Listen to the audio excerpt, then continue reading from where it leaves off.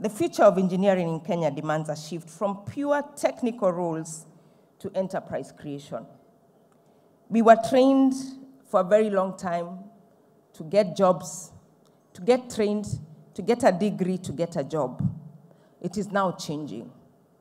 We must start thinking, how are we going to build enterprises? How are we going to be creators of jobs?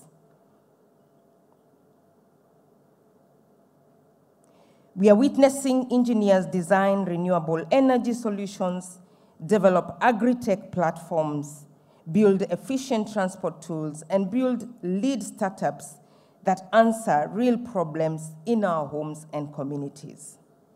And I know we have academia in the house. Really, how can we start training our students to become job creators rather than focus on being employed? Yet we also recognize the hurdles you face. Access to finance remains a barrier for many engineering-led ventures.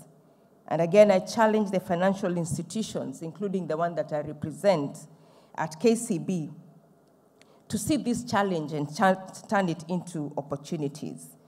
At KCB, we see this challenge every day: high capital needs, stringent requirements, and limited early-stage funding, which can slow down even the best ideas.